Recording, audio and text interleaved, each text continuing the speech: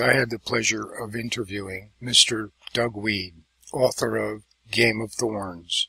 I like this man. I enjoyed interviewing him. When he first accepted my invitation to interview him, I was a little apprehensive, since I do have a show on Truth Frequency Radio called Voices From Afar. My initial thoughts were, if I let him do a simple puff piece and only talk about his book, I would not be true to Truth Frequency Radio. I was wondering, how much does he know? How much can I ask him? Might I scare him off by what we know here at Truth Frequency Radio? A little to my surprise, the man is a truther. He was honest, he shared, he held nothing back. And then came the really tough question of satanic ritual abuse of children. Many may call me a conspiracy theorist. I am a conspiracy researcher. But please, pay attention to Doug's answer, his reference to his wife, the clinking of a drink, and especially pay attention to when his phone rings, as if to say, "You've said enough." One might think that after talking about the satanic ritual abuse of children, you may want to bring in a little biblical reference. I don't want to say to, but you listen to this interview and you tell me what you think. We're very well aware of the eugenics and the vaccinations, all of the chemtrails, etc. It's eugenics.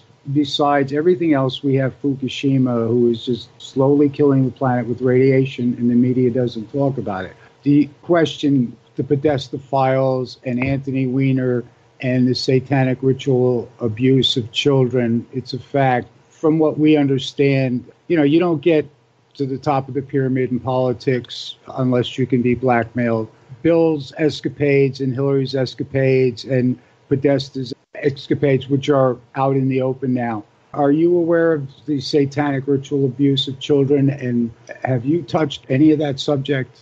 No, I haven't. I've seen, because just touring the internet, I've seen the videos about the Bohemian Grove, that sort of thing. My wife is French, so we're very well aware of a few years ago the child abuse thing that happened in the EU, and where Belgian ministers were rounded up and were part of it. And the only other thing that I can say to that, so the short answer is no, but the only other thing I can add to it or say to it is, I remember when I worked in the White House, we had a couple issues with diplomats, and it was very striking to me that these diplomats were charged with child abuse and child pornography and slave trade, and yet were retained at the State Department. I remember overhearing conversations about how outrageous this was, and that's as close as I've come to them. I've never had anything direct that I had direct knowledge of. We're aware of a very dark world, satanic ritual abuse, them living actually on the fear and abuse of children. And that's been a crusade of ours. And, I didn't know if I'd be able to get into that. But, yeah, it's a subject that if you look into, it makes you want to buy 2 pitchforks and a tiki torch and bring down. Seriously, the guesstimate is anywhere up to 70% of that pyramid. And Trump is very well aware of it, and I'm hoping he can do something about that.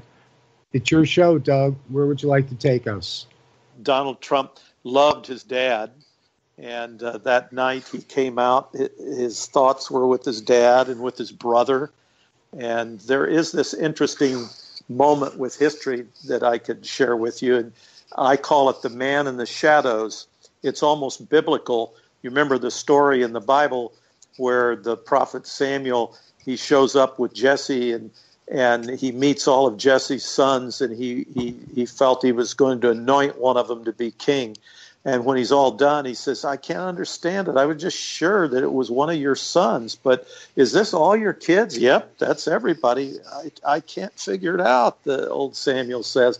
Then finally Jesse says, well, there's David. There's the youngest one. He's out with the sheep. And Samuel says, go get him, go get him.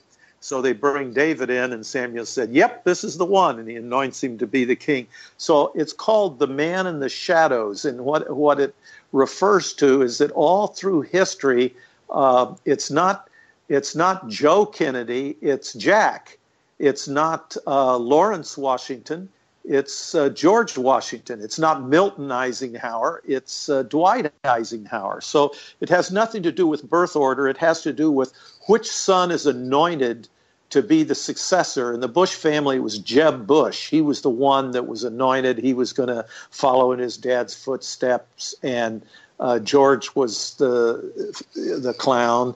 And so it was with Donald Trump. Freddie was the anointed son who was going to, and all the pressure was on him. His dad expected him to do things. And the boy in the shadows, the man in the shadows, George Washington, for example, looked on with envy when his dad, Augustine, was dying. All the ironworks were going to Lawrence. Mount Vernon was going to Lawrence, all the land. Lawrence was the only one that really had an education, and the second son, George, had nothing. But George Washington was an 11-year-old boy at the foot of the bed. He was destined for greatness. And I could see that Donald Trump that night, when he won the election, he had been with his dad.